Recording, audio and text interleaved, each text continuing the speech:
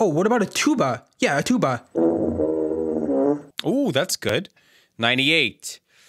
A herd of wildebeests. Okay, yeah, I can definitely see that happening. What are we at now? Oh yeah, 99.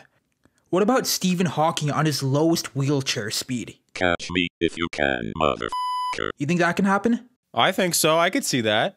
100. Oh, a Trojan horse with a full complement of Greek soldiers inside. There we go. 100 things that can get past Carey Price. That wasn't so hard. No, it's pretty easy. Oh, it's press box chatter in 10 minutes or less. Oh, it's press box chatter with Rhyno and the Birdman. The biggest stories from the NHL this week. The Buffalo Sabres can't catch a break. First, they're the Buffalo Sabres. Then, they get shut out 2 games in a row. And now, Jack Eichel and coach Ralph Krueger just can't figure out what day Eichel got hurt. Krueger said it was Tuesday and then Thursday. And Eichel was basically like, no boss man, it was Tuesday and that carried into Thursday. Needless to say, the Sabres have quickly turned into the worst franchise in the NHL. The only people who could save them at this point are Jason Pominville, Thomas Vanek, and Ryan Miller, who is somehow still playing in the NHL. You can't get rid of me, bitch! Last Wednesday, the Montreal Canadiens fired head coach Claude Julien and assistant head coach Kirk Muller. Instead of hiring Cole Caulfield, like we said, the Habs gave assistant coach Dominique Ducharme the interim tag for the rest of the season. A nervous Marc Bergevin, who quickly went from GM of the year to most likely to get fired, explained Ducharme as the perfect coach for today's game.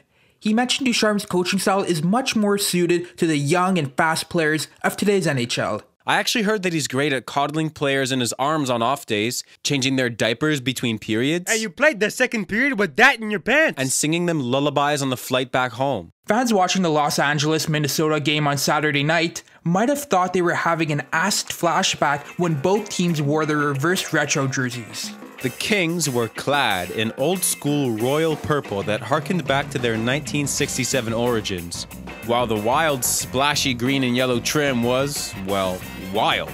The uniforms were so retro that the Xcel Energy Center reunited the surviving artists from Woodstock to perform the national anthem, and brought in Austin Powers for the ceremonial opening face-off. Yeah, baby! Yeah. Ow! These interviews are made up. None of this happened because they're just made up. Such a pleasure to be joined by the Tkachuk bros today. Maddie, let's start with you. You're set to play Brady 5 times in the next 2 weeks. What's that going to be like for you? These next 2 weeks will be pretty stressful. Crack open a couple bottles of wine here. Let's move to you now, Brady. You've really solidified yourself as a solid winger in the NHL this season, much like your brother Matthew. Just wondering, if you guys could give us your opinion on who you think is better. No, Matthew being the older brother, so much bigger than me growing up, he beat me up every single day and beat me in every competition. So, no, just as we were growing up, he's just so much better than me. He's bigger, stronger, faster, and I got used to getting my butt kicked. Well, you really praised Matthew over there. Lastly here, just wondering if you guys ever plan on dropping the mittens in game action this season. We're competitors on the ice. It's, we can be brothers after and before, but when we get on the ice, we both want to win, so. And what do you think, Matthew? Yeah, anybody that thinks we're going to fight's an idiot. Hey, I'm not stupid. My mom just told me I'm not as smart as everyone else. And I only got held back 3 grades, not 2. Hi, Jordan, or Mr. Binnington, whatever you prefer. It's been a tough start to the season for you, no doubt, but hey, that's fine. That's fully okay. On Saturday night, Coach gave you the hook, and then you went after 3 different Sharks players. I was just wondering where your frustration level's at right now. I'm chilling because I'm getting paid no matter what. Oh, that's lovely. That's just exquisite. What was going through your head when you were going after those guys? Don't giraffes just spit? Well, they've got big tongues. Mysterious people don't cry. Don't they say that dogs have cleaner mouths than humans? If you're looking at the color orange, your brain will attract the scent of an orange. I don't get it, Sam. Every week we interview these amazing guests, and the conversations, They just always go sideways. We're trying our best, man. I guess we just gotta keep at it. Maybe our questions suck. Yeah. Or, I don't know. Maybe everyone just hates us too. But can you really blame them? I guess not. I mean, with a co-host like you, honestly, I think you're probably the problem. Oh yeah? You think I'm the problem? Well, maybe we should just call it quits right now and go our separate ways. Fine by me. I hate you anyways. Fine. Good luck. Oh, it's press box chatter in 10 minutes. Wait, no, stop. I'm back, okay? It's just a joke. That's what I thought. We couldn't end it before the top 5 performers of the week. Coward. Yeah, Sammer, too much good content here, man. So, who are your top 5 performers of the week? McDavid,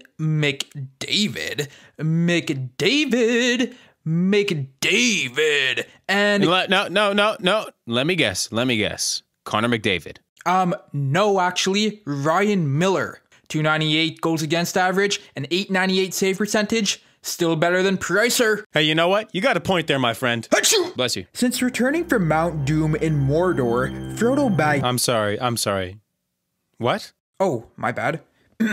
Since returning from Mount Doom in Mordor, Mats Zuccarello has been an absolute powerhouse for Minnesota! And he's the main reason they've been able to surge up the West Division standings. He has 11 points in just 7 games this season, reminding us he can do more than just carry and destroy the one ring that was created by Dark Lord Sauron. I never watched Star Wars, man, so I don't really know what you're talking about. I've honestly got to give some credit to the Chicago Blackhawks. I thought they would be at the bottom of the barrel without Taves, Doc, a true number 1 goalie, and considering their name sounds a little bit too much like Black. But lucky for them, many players have stepped up, but none more than Patrick Kane, who is reminding the league that his best days are still ahead of him. He has 11 goals and 23 assists through just 23 games this year. If he manages to stay healthy and avoid the taxi driver of the taxi squad, the Blackhawks should be a lock for at least a first-round exit.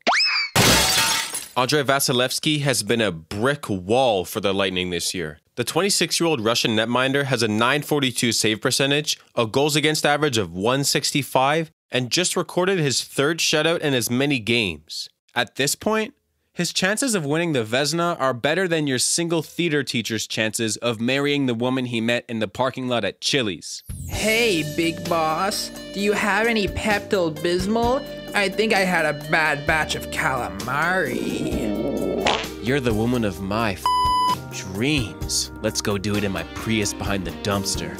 He might look like a serial killer, but that hasn't stopped Mike Smith from dabbling in burglary for the Edmonton Oilers. If we exclude Saturday's game where he let in 4 goals, for the sake of our story, he's been a stud between the pipes. He's gone 6-1 since returning from injury, and he's made some vintage Mike Smith-style saves. Connor McDavid actually praised the veteran goaltender for his leadership in the locker room and his strangely impressive knife skills at team dinner. We're having fresh liver and spleen tonight, gentlemen. Our last pick for Performer of the Week is New Jersey Devils' Pavel Zacha. The 23-year-old Czech is finally living up to the hype after being drafted 6th overall in 2015. Sometimes it pays to be patient with your prospects. Every Canadian team fan base ever. If he can continue to make a name for himself in this league, he'll join the Devil himself, Thanos, and the doctor that killed Michael Jackson as the greatest Devils of all time. Episode 8 of Pressbox Chatter in the books. It feels like only 8 weeks ago we started this show, eh, Ryan? Doesn't time fly? Sure does, Summer, and that's because it was 8 weeks ago. But let's wrap up the show by looking at how we did in last week's betting corner. Gretzky comes back to net 20? Nope. Hall scores in at least one of last weekend's games? Nope. Okay, those weren't so great. What about that parlay that we had? Oh yeah, let me check my papers. So Zegers didn't score, and the Sharks lost 7-6 against the Blues.